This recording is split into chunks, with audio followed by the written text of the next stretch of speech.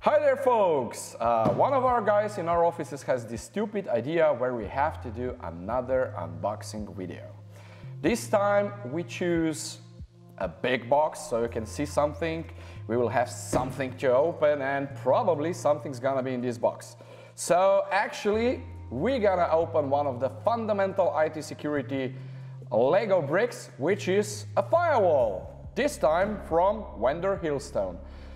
I can tell you guys that in this box is supposed to be a rack mount 19-inch firewall that should support around 1 to 1.5 gigabit throughput.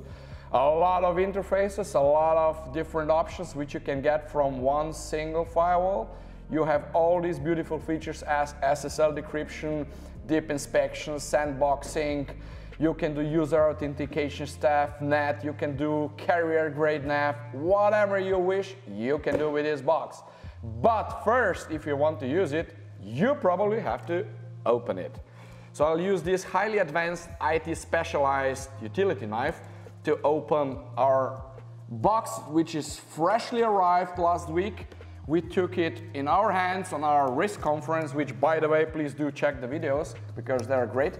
And let's see if there's something in the box.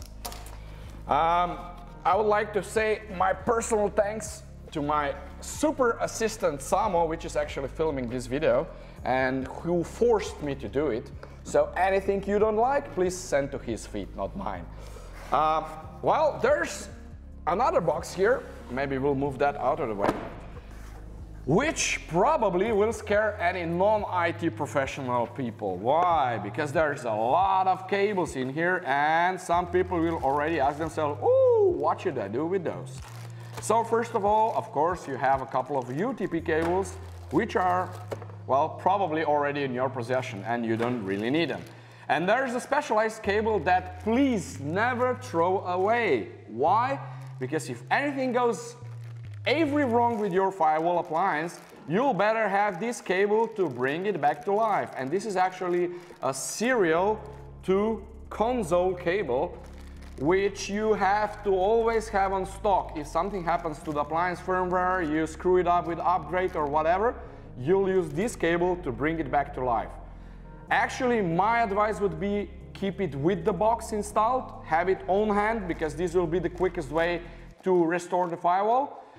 Otherwise, if you don't do that, you'll probably be looking for this cable for hours because somebody threw it somewhere. One more notice, as you can see, there's a DB9 serial connector, which you probably don't already have anymore in your laptop. So be sure to have USB to serial adapter ready if you have to use the console cable. This one you probably know. That's a plug cable for electricity. So even if you're not IT professional, you're gonna use that for sure on the right basis and you will not screw that up. That's a rare sight to see actually. That's a grounding cable. So actually, Hillstone also includes a grounding cable for proper installation of the firewall, which actually probably means that you have a screw, grounding screw on the chassis itself to properly ground the appliance, and at the end, rack mount stuff. So this is needed to install the appliance in your rack, and a little bit of utility manuals, which you do not have to read anyhow. So let's go back to the actual beauty of what's in the box. Samo said, just open the cable and do something for 5 minutes and speak about some stupid stuff. I'll try not to, so I'll try to concentrate on actual IT stuff around this box, which is, as you expected, in a 19-inch rack mount size. Oh, one more advice. If you just brought the box in from like -10 degrees or -5 degrees Celsius, let it get to the ambient temperature before you plug it in electricity, because otherwise you can have some pretty darn strange consequences, because condensation and electricity, they don't go well together. So yes, surprise, surprise. First of all, I would like to notice the back side of the appliance has IT non-professional proof interface, which means electricity only. So you plug in the electricity and that's it for you if you're not the one installing the firewall. And actually, as I said, you have the grounding connection here, which is quite rare on the appliances. And this is where this yellow-green cable, which by the way actually means grounding in electricity systems, so it's safe to touch. It should be, otherwise you have a problem with your electrician. You connect to this point here and then the other side to your ground point in your rack case. Not much else on behind. There's not much else on the sides, and actually all the goodies are on the front side, where we can see that actually we have already built in 8 1 gigabit interfaces here, 1 more additional here, so in total 9 interfaces. And then we have a USB interface, which is used for different purposes as upgrading firewall and stuff like that. And then we have a console connector. So be sure to use the console, meaning RJ45 connector, to the serial cable in here. Don't plug any network in here. This is a console port. So no network here, all your network ports are here. Well, actually, there's a couple of LED lights here. And the nice feature, of course, is that based on every interface, you can actually see if your interface is up, it's working, if there's traffic on it and stuff like that, directly on the appliance itself. Usually, firewalls have just a couple of lights. They don't have the LED light for each port you have on the appliance. So you have to be sure to check the functionality in your management system, which you will do anyhow. What's more? Well, actually this appliance has one power supply, so you have a LED, just one LED for power supply. You have a couple of more LEDs as alarm and stuff like that. So you will know if something is wrong with the appliance. And actually, you can add another power supply here. So this is why you just have one built in. You could add another one, have a duplicate, redundancy, and then on the front you will see both LEDs, not just one power supply, light up and see the status of them. So you'll be sure if, for example, one of your power sources goes down, your firewall will not go down. One more tip for you: if you use 2 power cables, 2 power supplies, be sure to use one on UPS system and maybe one directly to the power supply system, so you'll have redundancy. As I said, the appliance has roughly 1.5 gigabit throughput and a lot of other nice features. And this time I'll break the Samos advice and use the papers. Why? Because, you know, I don't remember all the numbers.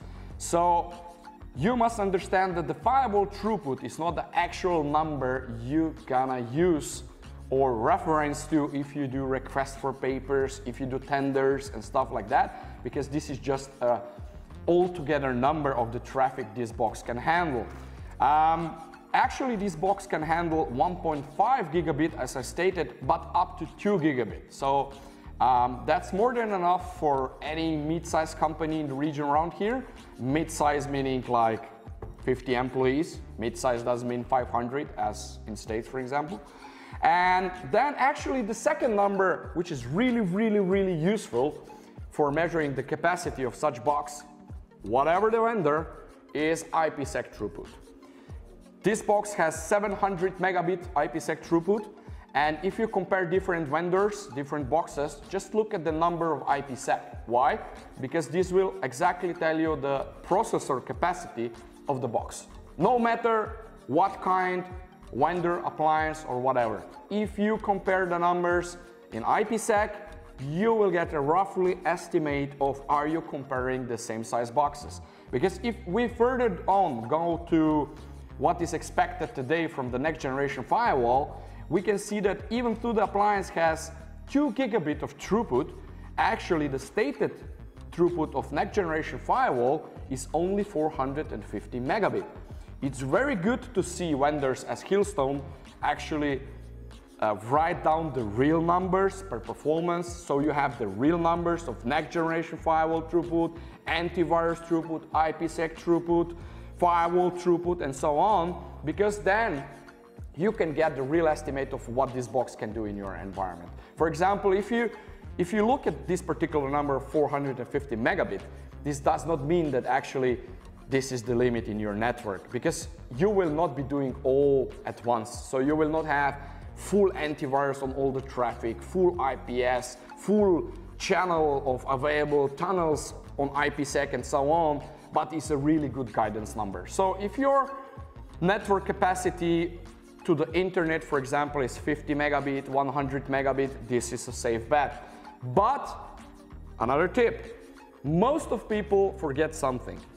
They just compare the number of their internet throughput to the number of the throughput that firewall can handle. That's not it, people. Why?